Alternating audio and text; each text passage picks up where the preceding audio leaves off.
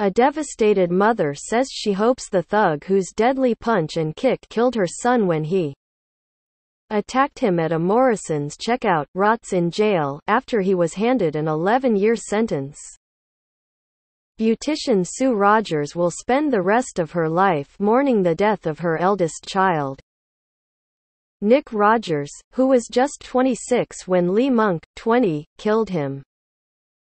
Speaking after Monk's sentencing for manslaughter at Norwich Crown Court yesterday, Heartbroken Miss Rogers, 45, of Wymondham, Norfolk, said, "I will never feel sorry for Lee or understand what happened that day. But I hope he rots in jail and I can now get some closure and find some peace. When the judge said he had got 11 years, I looked at the sky, kissed the air and said, that's for my baby. I really felt I had done my boy proud. I've done the best I can for him." Before the fatal attack on July 17 last year, Mr. Rogers had turned his life around, losing an incredible 10 stone in weight and training to be a bouncer. He was on the way to the gym to work out, when he nipped into his local Morrisons around 7 p.m. only to encounter Monk, who he had fallen out with before, near the checkouts, where they had a row that rapidly escalated into a fight.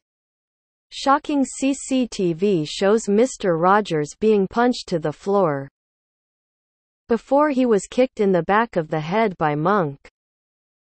Somehow managing to pull himself to his feet, Mr. Rogers then staggered a short distance before collapsing and losing consciousness, only to die in hospital the next day. Initially, Monk, of Wymondham, and another man, were charged with his murder, as well as with affray, following an alleged attack on Mr. Rogers's friend, Leo Wardrop, 27. But on December 20, after a 2.5-week murder trial, the jury found Lee Monk guilty of the lesser charge of manslaughter and not guilty of assault, also acquitting the second man on both counts. Speaking after Monk's sentence of 11 years detention in a young offenders institution yesterday, at Norwich Crown Court, Miss Rogers said, "Lee got what he deserved. I feel joyous. I feel for the first time I have got some justice for my boy. As his mum, I feel proud of the outcome. I thought he would get 5 years. People shouldn't be able to do that to someone and get away with it. And the 11-year sentence shows you will not." Nick went to Morrisons to buy some water, but lost his life.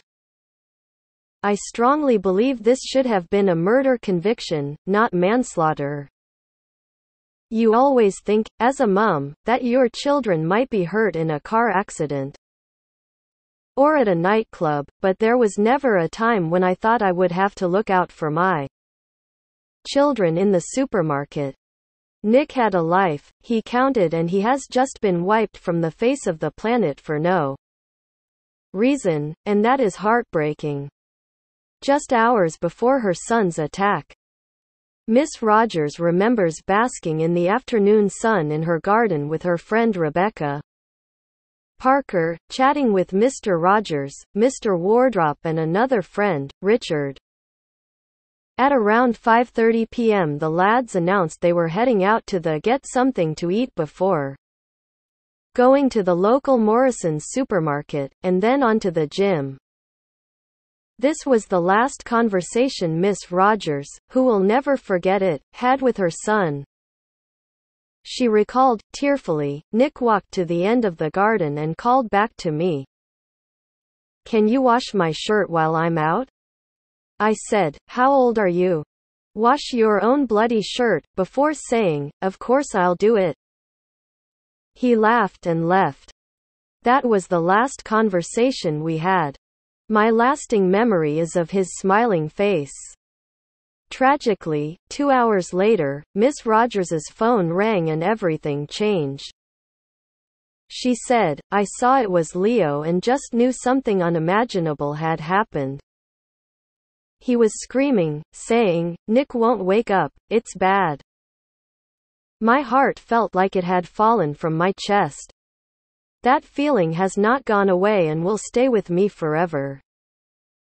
Told they were at Morrisons, just a 2-minute journey from the family home. Her partner of 25 years, engineer Andy Stedman, 47, drove Miss Rogers there, while Ms. Parker stayed behind to look after the couple's 2 children, Hope, 16, and Cameron, 18.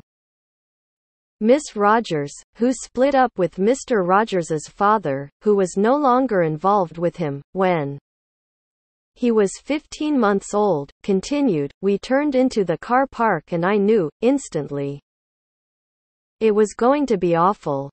Blue lights were everywhere, ambulance, police cars and an air ambulance. I felt completely numb, but must have been running on adrenaline. Without waiting for Andy to park, I hurtled out of the car and into the supermarket, desperate to be with my boy. Straight away, I spotted him, lying on the floor by the customer service desk, receiving CPR. All I remember is having to get to him, wanting to hold him and make him better. But it was too late. Running past 3 officers, Miss Rogers was screaming and begging the police to let her be with Mr. Rogers. She recalled, he was lying still, his eyes wide open, with a massive cut on the side of his head, as police had declared the area a crime scene. Miss Rogers sat slumped next to the police tape and held her boy's shoe. She said, "His trainer was the closest I could get to him.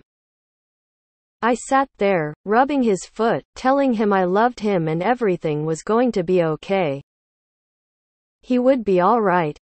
Paramedics put Mr. Rogers into a land ambulance and Miss Rogers and Mr. Stedman went home to pick up their bags, before following him to the Norfolk and Norwich University Hospital.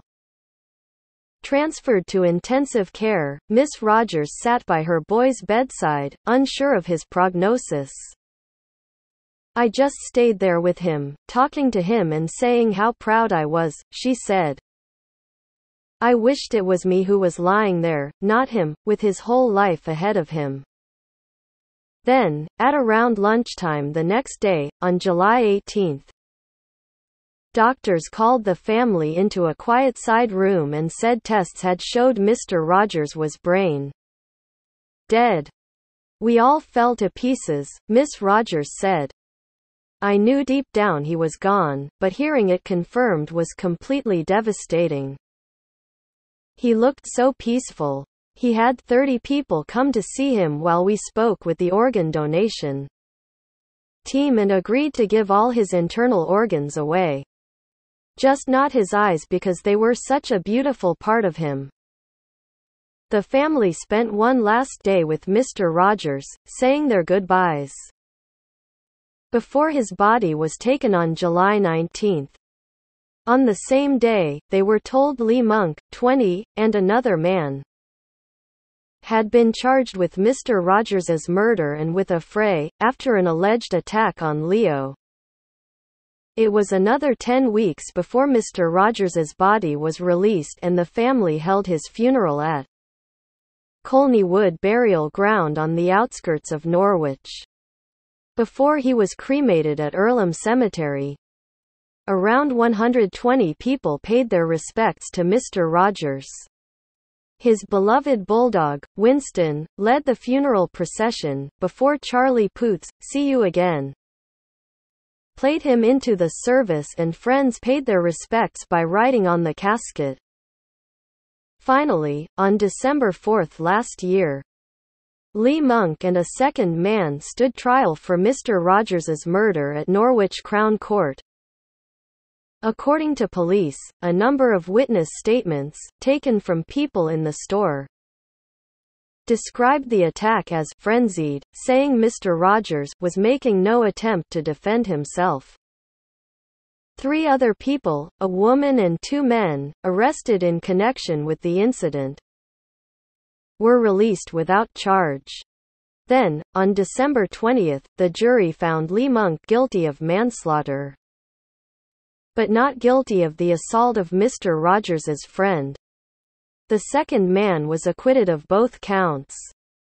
After Monk, of Silfield Road, Wymondham, was sentenced to 11 years yesterday. Miss Rogers added, "You just can't believe anyone would do that to someone in a supermarket. Nick wasn't posing a danger, or any threat. It still doesn't feel real. I feel part of my soul has been torn away. There's no normal anymore. Normal was being a mum to Nick and my other 2 children. Normal was arguing with him and sorting his gym kit out every day. Devastating doesn't come close to how losing a child like this makes you feel." Nick had just started on his life, had worked so hard to be the man he always wanted to be, and didn't think he could be. Then he lost his life when he went to buy a bottle of water. How will I ever be able to accept that? Addressing Monk in the dock yesterday, she added, "You have ruined my life and have taken something from me I can never get back. You also have to live with that.